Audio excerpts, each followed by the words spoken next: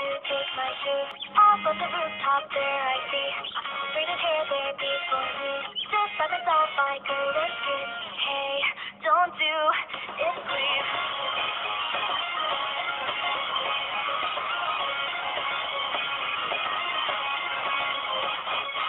Oh, wait a minute, what did I just say? I couldn't care less either way. To be honest, I was somewhat pissed. This was an opportunity missed. With braided hair towards me, her woes. You probably heard it all before. I really thought that he might be the one. But then he told me he was done. For God's sake, please, are you serious? I just can't believe that for 26 reasons you got here before me. Are you upset? 'Cause you can't have what you wanted. Fuck that you never got lost of anything. I just said to keep it listening. The girl with braided hair then disappeared. Alright, today's a day or so I thought. Just as I took both of my shoes off, there was but a girl short as can be. Just by myself I go and scream. The petite girl told me her woes. You probably heard it all before. Everyone ignores me, everyone feels. I took it in, does anyone here? For God's sake, please, are you serious? I just can't believe that for 26 reasons you got here before me.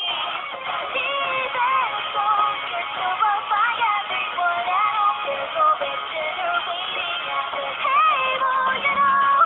I thought you said before she said it. The girl short as can be then disappeared. Like that, there was someone every day. I listened to the hill. I made to turn away. And yet there was no one who witnesses to me. No way I could let out all this pain.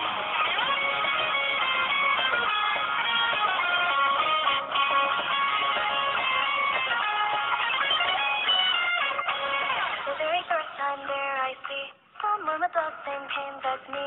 Having done this time and time again. She wore a yellow cardigan. I just understood the scars that grow every time that I go home.